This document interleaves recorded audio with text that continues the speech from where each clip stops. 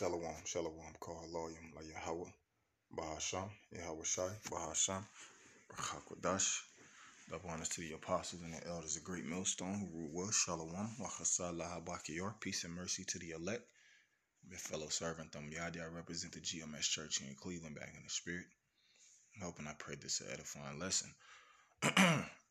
It's a quick lesson, Lord willing.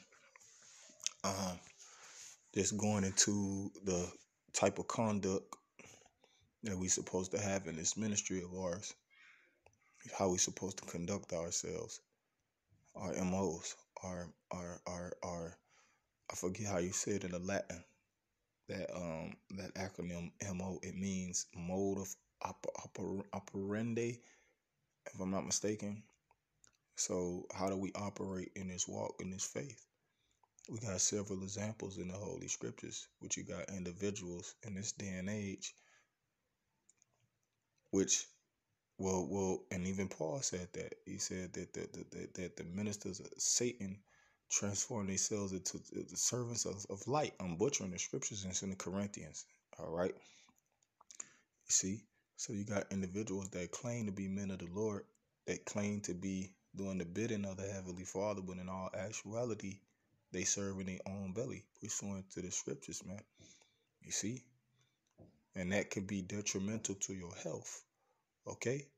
Because ultimately, you're supposed to have that meek spirit upon you, because that's who's going to inherit the earth, pursuant to Matthew, the 5th chapter. The meek shall inherit the earth. When you go into the word meek, it goes into a particular word in the Latin, pros, to be exact. All right? And it basically goes into being wholly dependent upon the Heavenly Father. That's one definition of the word meek. And it also goes into basically knowing that the individuals that come up against you, the Heavenly Father sent them. You see? And that's where you have the separation between Great Millstone and these other camps, man. You see? All right? We believe in the scriptures wholly. All right? But I just wanted to get this example of the Apostle Paul. Okay? And what happened to him. You see? They violated. They violated Apostle Paul. Right? Did Paul get Barnabas and other individuals, you know, his other that accompanied him, you know, Barnabas, did he get Timothy? You see? Did he get Epaphroditus? Right? Did he do a public service announcement and tell all them to pull up to Lystra and Derby?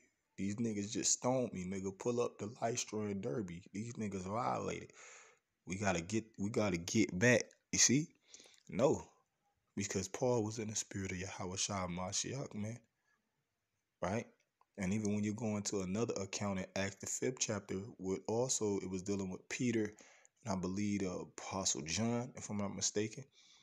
Matter of fact, let me get it real quick. Because they didn't say, oh, these niggas violated, Joe. These niggas violated. Vengeance belongeth unto the Heavenly Father. We gotta remember that, man. You see? And how we gonna get vengeance before our Lord and Savior got his get back, man? See? Niggas wanna go over Yahweh Shai, man. You see? See, this is Acts the 5th chapter and verse 17. Now it says in prison release. Right, so we supposed to suffer, okay? That's what we're in this ministry for, to suffer, right? To be in straits. We're in a position of difficulty, man. All right? And we don't you reacting off of your emotions, that's feminine. That's what women do, man. Men, we able to restrain ourselves. We able to suppress our emotions for the greater good, okay? This is Acts 5th chapter and 17. It says imprisonment and release. The apostles meet opposition. Right, so they had ops. Just like niggas in the community, in the neighborhoods today. Right? The ops this, the ops that. So the apostles, they had opposition, man. Niggas who was opposing them. Right? And they was their own people. You see? So how much more some heathens, man? All right. How much more some heathens? You see? And like the elder Malcolm said, and all the brothers, the elders, the apostles, they spoke on the situation, man. Now, if an individual attack you, right, you within your right to defend yourself. Okay? We're not saying that you just supposed to let a nigga just beat you down. You know, you gotta be spiritual about it though, man. You see, that's why you gotta have that discernment that the Heavenly Father gave to his men. The prophets are the Lord's men. So the Lord's men, they gonna have that discernment, all right. Right? And just like Elder Watazak said, with our forefather King David, he didn't just go out to battle, man. You see, he got counsel and he inquired of the Heavenly Father. Should I chase these niggas down? Should I let them go? Right? You see? So, right, that's what Chief Ephraim should have told Jake. Let's inquire of the Lord. But they ain't no men of the Lord. See, the real men of the Lord, that's the response that they will give. The apostles and the the apostles and elders, they got multiple testimonies. The niggas from ICGJC attacked them. What you think they did? You see? And they was outnumbered. I say 5-1. I'll just throw that number out there. They was outnumbered 5-1. You see, and after the confrontation, that the apostle called all the brothers of GMS and tell brothers that the brothers from GMS London, they get on a flight and come to to Chicago, and the brothers from Tanzania come on a flight to Chicago, and the brothers from Italy get on a flight come to Chicago. No, you see, it says uh Acts 5:17. Then the high priest rose up, and all they that were with him, and these jakes right here, because at this time the high priests were Israelites, so-called Negroes. Okay, so you can understand which is the sect of the Sadducees, right? And I forget the difference between the Sadducees and the Pharisees. I believe the Sadducees, they didn't believe in the reincarnation or the resurrection, and the Pharisees did. You see, you could look it up. I forget in particular the difference between the two. It says, and we're filled with indignation. So they was angry at Paul. Okay, at the apostles. I don't think this Paul right here. I think this is Paul, Peter, because when you read up, that's who in particular is mentioned, Peter, and I want to say John as well. It says, and laid their hands on the apostles, and when they say laid their hands on them, what you think? Well, verse 18 says they arrested the apostles and put them in the public jail. You see, so usually when these centurions arrest you, you can like you look at these different mug shots where Jake get arrested for a particular crime. The mug shot, he get a busted his eye swole, he got a busted lip. You see what I'm saying? He got a black eye. You see his eye closed. You see his nose bloody. You see, because they try to intimidate you. That's what the police do, man. So it was the same thing back then. You see, niggas is just reincarnated because you got niggas that's on the police force too. You got niggas that's like what's them niggas who like the chief of police? They be niggas. You see, and the scripture tell you in Wisdom of Solomon, what is that? Wisdom of Solomon. I want to say 10:1. It says, as the king is, so is his officers, so on and so forth. But let me keep going. It says, verse 19 in the NLT, it said, but an angel of the Lord came at night. Right. See, we supposed to depend on the Heavenly Father. Wait ye upon the Lord, for his determination is to rise up against the nations, man. So he could pour out his indignation pursuant to the scriptures. You see? It says, but an angel of the Lord came at night and opened the gates of the jail and brought them out and told them, verse 20, go to the temple and give the people this message of life. Right. Go preach the word, man. Okay. Feed my sheep. The same thing Yahweh told the disciples who became apostles, man. If you love me, feed my sheep. He told Peter that. Right. It says, verse 21. So at daybreak the apostles entered the temple as they were told, and immediately began teaching. When the high priest and his office officials arrived, they convened the high council, the full assembly of the elders of Israel. Then they sent for the apostles to be brought from the jail for trial. And there's a point that I wanted to get in particular. It's actually down. Let me jump down, Salaki. I don't want to make this too long. This is Acts and X5 and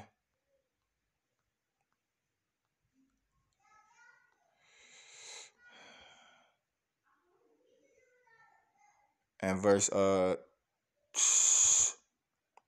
39. It says, "But if it be of the heavenly Father, ye cannot overthrow it." Right. So if you really a man of the Lord and you preaching the word of the heavenly Father in truth and in sincerity, it ain't nothing nobody gonna be able to do to stop you. You see, whether they assault you physically, right? Whether they throw you in prison, as they did Peter in this instance, right?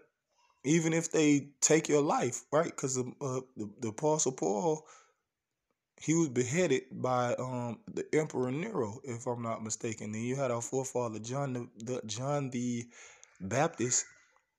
They brought his head in a charger. You see, for Herodias' sake, she was an adulterous, wicked woman. You see, I forget which one of the Herods. I know it wasn't Herod the Great. Might have been Herod Archelaus, who basically gave the okay to do that to Apostle Paul. But it says, and it's the point, man. It's the point, right? But ye cannot overthrow it, lest happily ye be found even to fight against the heavenly Father. See, nigga, you don't want to fight against the heavenly Father. See, they wanna mano y mano, fisticuffs. The heathen and 2/3 of our people, they like those type of altercations, man. You see, but you can't box with God, like the saying goes, man. You can't box with the heavenly Father, if that is a saying. If not, I coin it. You can't box with God, which I think it is. But verse 40, this is the point. And to him they agreed. Who they agreed to? Gamaliel, because he was giving different examples about individuals who came up before Peter and John and the apostles, man. And Gamaliel, he's the tutor, or he's the tutor of Paul, the apostle Paul, right? Gamaliel, he's a doctor of the law. When you go up, when you read it, man, you see, it says, and they agreed, right? Who agreed? The basically the Jews of the circumcision, they agreed, right? The priests, the elders, like it was mentioned up in the top of the chapter, man. And when they had called the apostles and beaten them, they commanded that they should not speak in the name of Yahweh Shah and let them go. So, right, they called the apostles, they beat them, right? And then they let them go. When the apostles, they letting the apostles go, did they come together? Did they huddle up?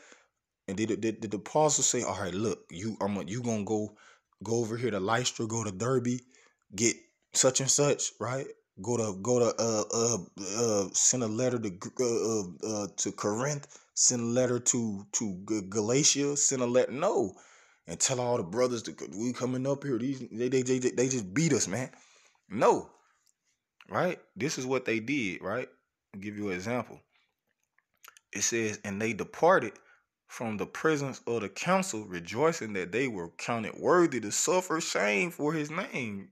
In the NLT, the apostles left the high council rejoicing that God had counted them worthy to suffer disgrace for the name of Yahweh Shah. Woo! You see? So when the Lord put you in these different situations, in these, in these different situations, you're supposed to glorify the Heavenly Father. You're supposed to praise the Heavenly Father because you're supposed to know.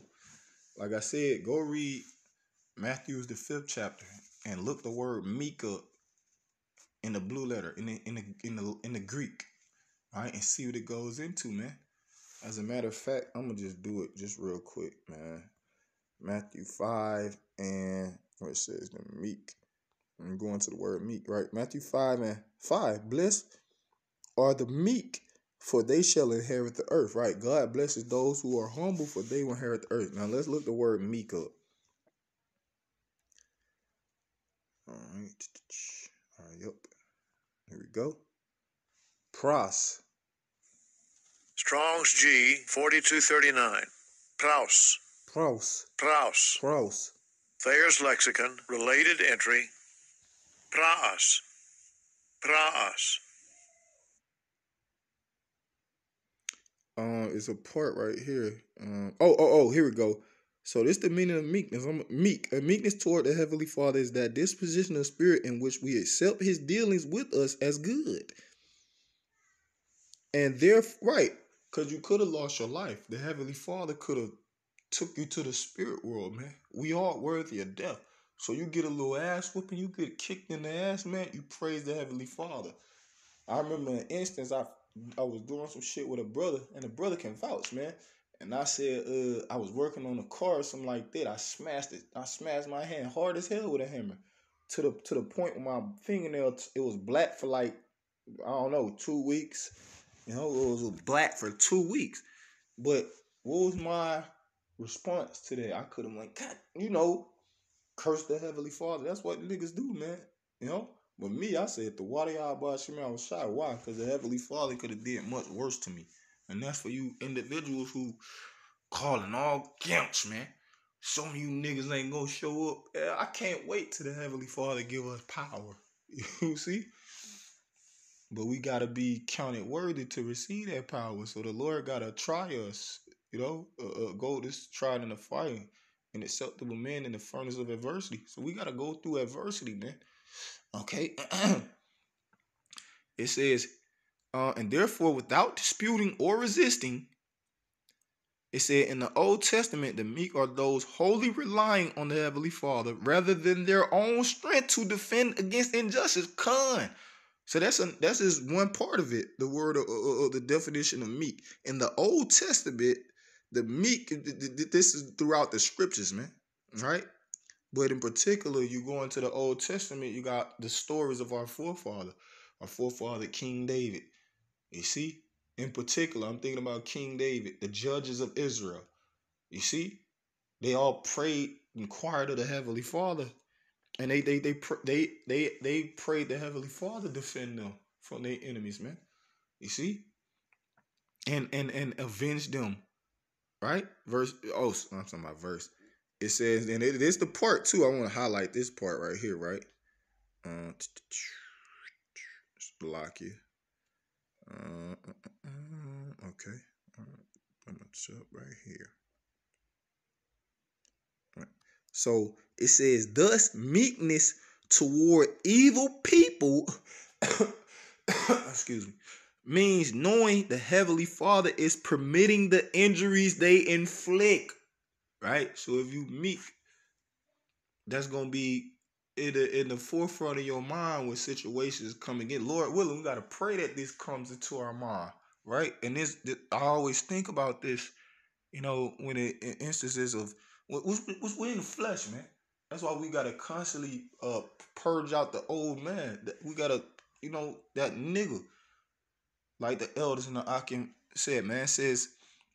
Hear this part. Thus, meekness toward evil people means knowing the Heavenly Father is permitting the injuries they inflict. The Heavenly Father, the one who sent them. It's a test. It's all a test, man. It's all a trial, right? The trying of our faith pursuant to the scriptures. It says that He is using them to purify His elect, and that He will deliver His elect in His time. So when the Heavenly Father see fit for Him to avenge you, He will. We just gotta patiently wait, man. All right. So I'm gonna go back to Acts and finish that. Acts 5. I think I was at the last verse anyway. Acts 5 and 42. And daily in the temple and in every house they cease not to teach and preach Yahweh Shah Mashiach. Right. So I just want to get another account in Acts of Apostle Paul, because that's what Jake said. They violated. Elder Bawatazaki was going in on that lesson that he Brothers gotta check it out. I'm gonna put it in the description, y'all. Ratazah about going off your emotions can get you, unalive. Basically, I'm gonna put it in the description box, Lord willing. Right. So this Acts chapter 14 and verse.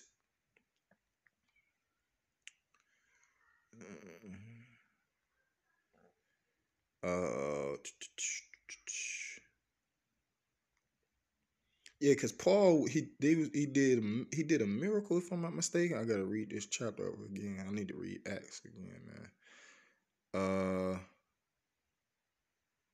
Let me just get to the point, man. Acts chapter 14 and verse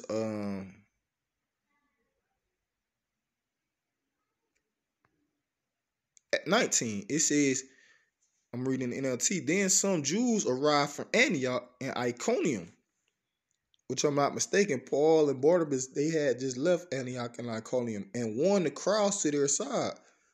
It said they stoned Paul and dragged him out of the town thinking he was dead.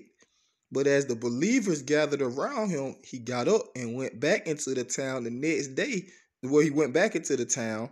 The next day, he left with Barnabas to Derbe. So, right, when they stoned the Apostle Paul, right, had damn near to death, and the Lord revived him and put the life back in him. If he supposed he did die, the Lord revived him, put the life back in him. Did he say, "All right, y'all, go get our fellow laborers, and go get I'm trying to think of some names of what's that letter? It was a one chapter. Philemon, go get Philemon and the cripple and what was the Jake who was in jail with him? Damn, I forget, man. But did Paul say that? Did Paul send out a public service announcement and tell all the camps, look, these niggas just stoned me, these niggas just violated. Pull up on me, pull up. Oh. It's not a joke, man. It says. Right. So did the Apostle Paul do that? No. Right. It said verse 20, but as Salaki,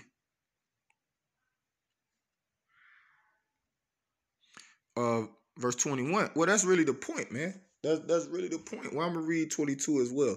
Verse 21. After preaching the good news in Derbe and making many disciples, Paul and Barnabas returned to Lystra, Iconium, and Antioch and Pisidia, where they strengthened the believers. It says they encouraged them to continue in the faith, reminding them that we must suffer many hardships to enter the kingdom of the Heavenly Father. The bishop, I told him when he did the lesson recently, yesterday, about our lives gonna get harder, but the Lord gonna increase us, or some to that effect, man. Brother, check that lesson out too. Beautiful lesson, man. You see? So Paul reminded the believers, man, that we must suffer many hardships to enter the kingdom of the Heavenly Father, man. You see? Paul knew that. He knew, because if I'm not mistaken, the Lord told, what's his name, man? Damn, there's so many names. Sometimes they escape me. In Acts the 9th chapter, the one who came is their brother Paul, and he received his sight. Roughly paraphrasing, man. You see, he told him that Paul, you must suffer many things for the name's sake of the Heavenly Father, man. So, if we coming in the stead of a prophet, just like the Apostle Paul was, okay, we coming in the stead of our Lord Hawashah Mashiach was the ultimate prophet. We coming in the stead of a prophet. This is nine times out of 10, right? This is the what's the word that I'm trying to say? This is basically going to be the reaction of people against us. I want to say something else, I feel like, but yeah, but the point is, man, we supposed to be meek, humble. You see, the scripture said that I see you as a sheep in the midst of wolves. Be wise as a serpent and harmless as a dove. Right? That the ministry be not blamed. They were talking about that dude Adam Abbott. Hey man, I just but I ain't gonna we gonna he ain't gonna get personal. He just stick to the scriptures, man. But I really got a disdain for this MFers, man. You know, he said that about us. Man, y'all niggas make me sick, man. He got that DC accent. Nigga make me sick, man. Yo, man. Yeah, man. But this was a quick lesson, man. I pray this was edifying. Give all glory on and praise the call, lawyer, Yahweh, Mahasham, Yahweh Shai, Bahasham, Hakadash, the Lord say Apostle El's great millstone, rule well. Shalom, Makasala, Bakia, Moaf, Lababa, Shalom.